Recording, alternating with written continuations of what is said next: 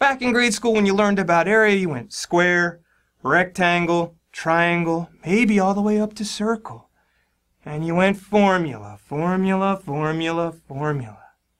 But what happens when you have a figure that you don't have a formula for?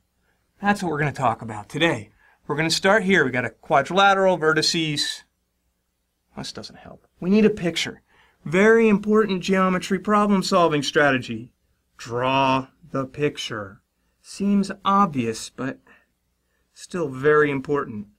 All right, we go up as high as 5. We go out as far as 6. 3, 4, 5, 6. Draw the picture. All right, find the vertices. 0, 0, over 1, up 2. There's 1, 2. And over 3, up 4. 3, 4. And then the last one, over 6, up 5. All the way up here is 6, 5. And then we play a little connect the dots. And we get a really funky looking quadrilateral. Don't have a formula for this.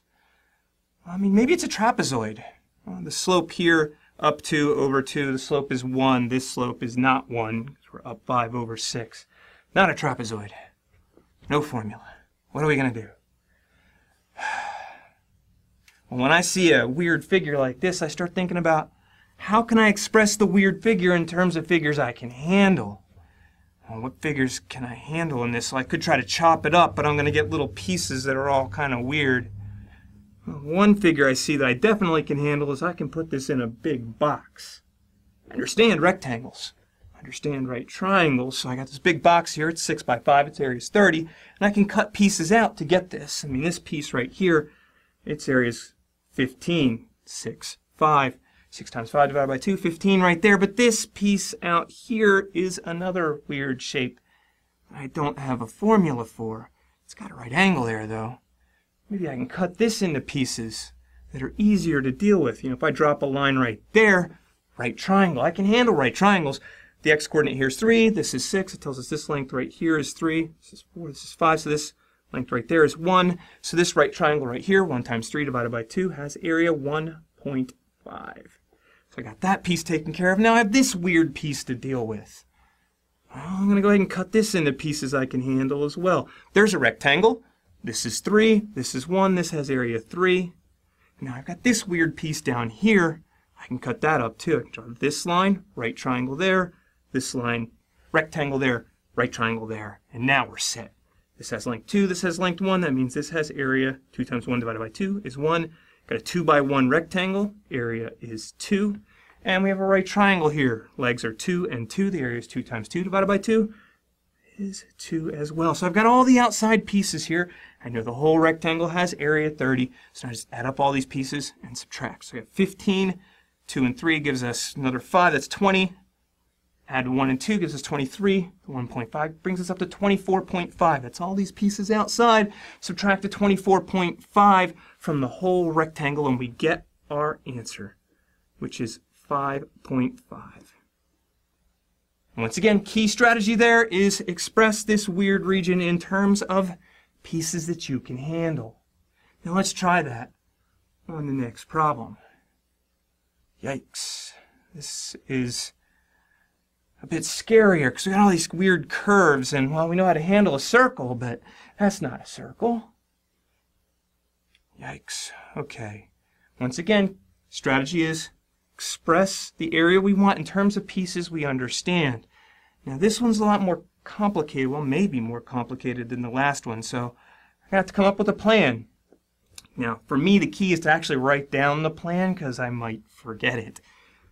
What's the plan? Well, this weird region is this semicircle minus this little piece in here. So I'm going to write that down because if I can figure that out, then I'm set. Semicircle minus this weird other curved region. But I don't have a formula for that weird curved region either. So how do I get this weird curved region? Well, I could start with this quarter circle. I know how to handle a quarter circle and subtract the triangle. So now I've got my semicircle minus the quarter circle minus the triangle. And these are pieces I can handle. And again, I've written down the plan nice and clear, so now all I have to do is follow directions. It's sometimes hard for me just to ask my wife. So I'm going to go ahead and write this like this. I'm going to distribute the negative there. Now I'm going to check it first. Before I start cranking through all this, make sure I've got it right. And the way I'm going to check that is I'm going to make sure that I count everything in here exactly once. Everything in here exactly once. Well, I count it in my semicircle, and I don't count it in either of these. We're okay. Now, I don't want to count anything in this weird region at all. So where do I include this region over here? Well, I add it once for the semicircle, and then I subtract it once for the quarter circle. Don't touch it for the triangle, so add it once, subtract it once. We don't count it at all. That's good. And then there's the triangle. We add everything in the triangle here. We subtract it all when we take out the semicircle, so we don't count that at all either. So we've counted everything in here exactly once and nothing else. This is right. Now we need to turn it into a number, which means we have to actually read the question. Let's see, we've got, this is 90. This is 90. And that gives us the triangle right away. The triangle's 90 times 90 divided by 2. 90 times 90 is 8100. Divided by 2, that gives us 4050. Now, to deal with the semicircle and the quarter circle, well, the quarter circle, well, we've got the radius right here, 90 squared. Now we have to divide by 4 because we've got a quarter circle. It's going to be 90 squared divided by 4 times pi. And I'm not going to multiply that out just yet because I'm going to hope for something nice to happen because I really don't feel like doing that much arithmetic. Now we have to take care of the semicircle. So we're going to need the radius of the semicircle. Well, the legs of our isosceles right triangle are each 90. That means the whole diameter is 90 times the square root of 2, which tells us that this right here, our radius, is 45 times the square root of 2.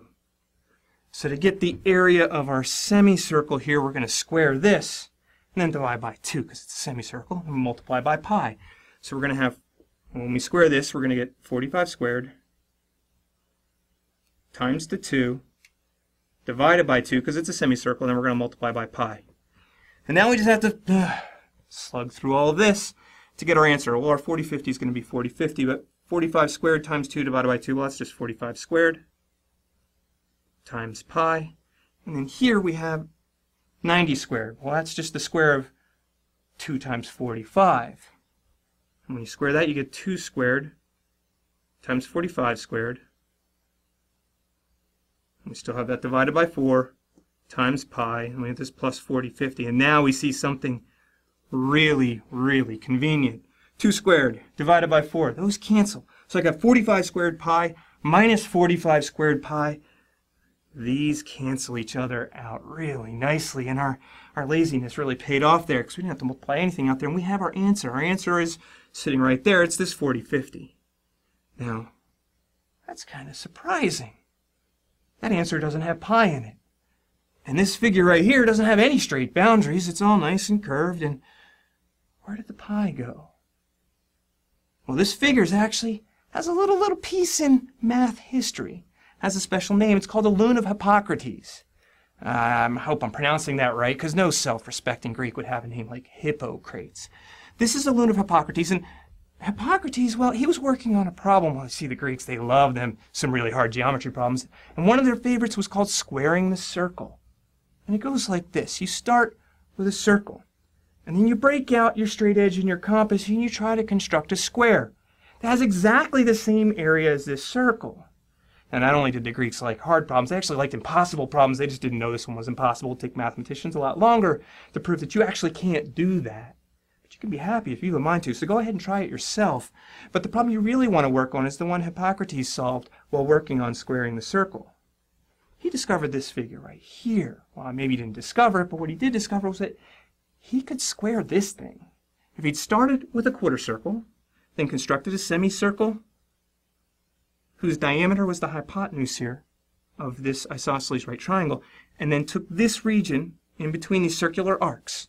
That's our loon of Hippocrates.